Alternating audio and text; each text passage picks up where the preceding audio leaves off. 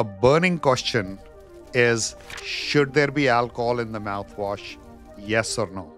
So I want to empower you by giving you the advantages of using alcohol-based mouthwash, disadvantages of using alcohol-based mouthwash, my opinion, and then letting you be the guru of your own wellness. By the way, you all know alcohol-based mouthwashes are the most prevalent, or they own the majority of the share in the market. They are over 50%. All major companies at some point or the other have had alcohol-based mouthwashes. Some promote it more than others, but alcohol is a major ingredient in the mouthwash. So is mouthwash necessary? I'll also come to that. There's a lot of people, a lot of debate, don't use a mouthwash, and they are mostly talking about alcohol-based mouthwash, or a mouthwash that says kills 99.9% germs. A lot of the functional dentists have been after that. So let me start by telling you the benefits. And number one, why does mouthwash need alcohol? Let's start with that. Whenever you make a mouthwash, you need some kind of a solvent. That solvent can be water alone. A lot of companies started using alcohol because alcohol works very fast. Like in your hand sanitizer, when you go to a hospital or even at home, it says 99.9% germs killed. It is because the moment you put a few drops of alcohol, you rub your hands for a few seconds, your germs are all gone. Why? Because alcohol dehydrates the bacteria. So the cell wall of the bacteria, it disintegrates because the alcohol has the drying effect. So the bacteria end up dying because they don't have the water left. So that is the exact same principle that is utilized when you put alcohol in your mouthwash. It literally, in a way, causes dehydration. So not only does it dehydrate the bacteria, it also dehydrates your mouth, which means it causes dry mouth. So we'll come to that later, but let's first talk of the advantages. It is a great solvent, by the way. It's fast and furious. It works the best when you're looking for something to act fast. So the number one advantage, according to me, is it has antimicrobial property. So if you've gone through certain procedures and you need an antibacterial microbial product that works very quick, alcohol is a great choice. Alcohol is a solvent. They add some sodium saccharine as a kind of a sugar alternative. They also add some kind of a poloximer to kind of ensure the emulsification is there. So when you use it, you feel really refreshed because it also has probably mint in it. And the whole experience is refreshing, but simultaneously burning. Burning because of the alcohol. And we'll come to the second point. Breath freshening. So if in case your breath is not fresh at all and you need quick, fast, easy resolution, one way is to use the alcohol mouthwash. Alcohol-based mouthwashes also, and these, when I say alcohol-based mouthwashes, a tiny alcohol is more like a preservative.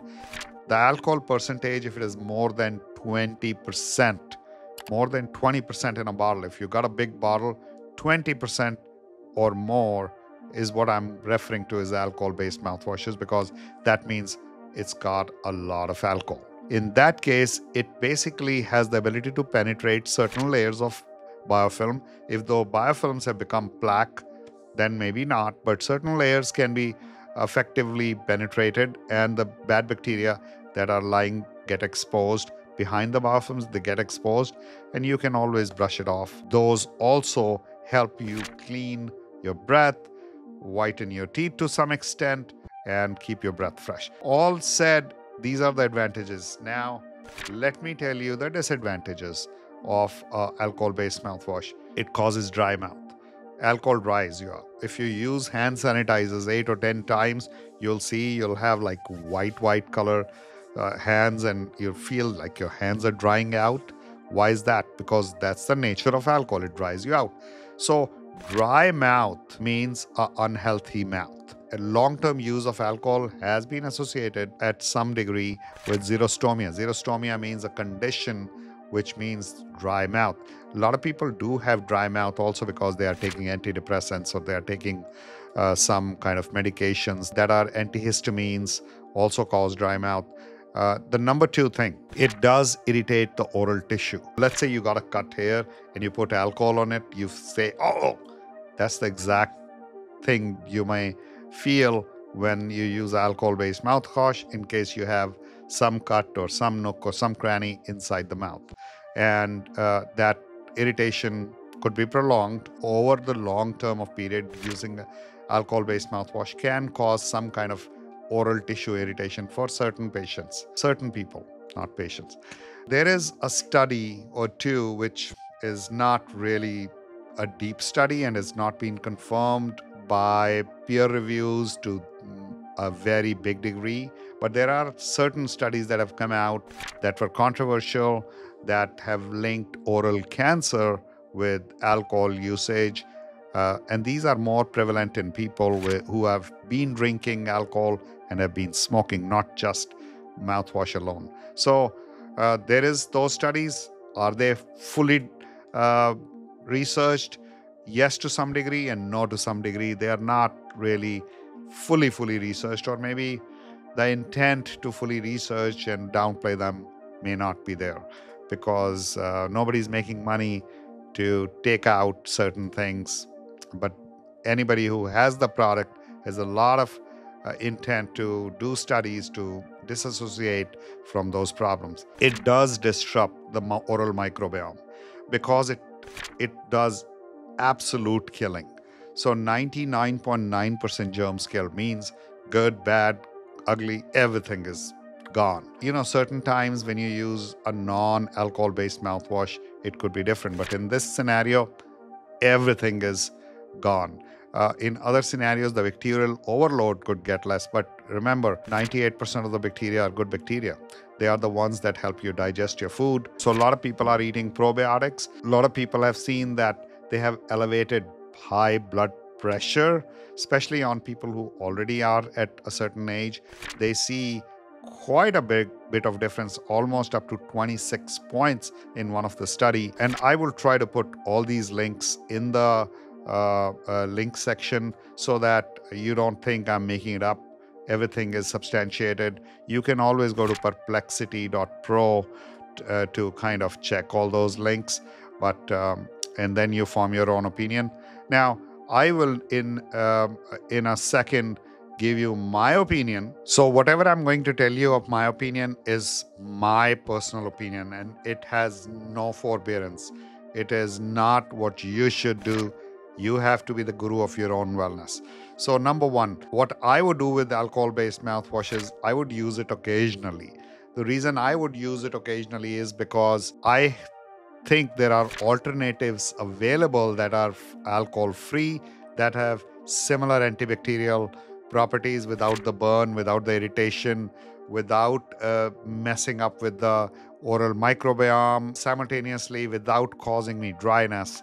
So I would probably look for an alcohol-free alternative. One very important thing to me is that my own saliva, which I believe is the most powerful thing God gave us, I'm more concerned about not drying that out. So I would use a mouthwash that either has xylitol or glycerine in it, that actually would keep me moist. The reason I sell oil pulling and I talk about oil pulling is oil pulling stimulates the salivary glands, because the salivary glands are right here. And if you're actually using a xylitol-based mouthwash, that also stimulates the salivary glands. So great alternative. But in case you still want to use alcohol-based mouthwashes, personally, I would limit the frequency to as much needed. Number two, I would always dilute it, half mouthwash, half water, although that's not what they talk about on the package, but that's what I would do. Or at least I do whenever I have to use it in my doctor's office, because he implements it, he wants you to use it. So I'll probably dilute it. By the way, mouthwash is not a replacement to your brushing, your flossing, your toothpaste, water flosser, all that stuff.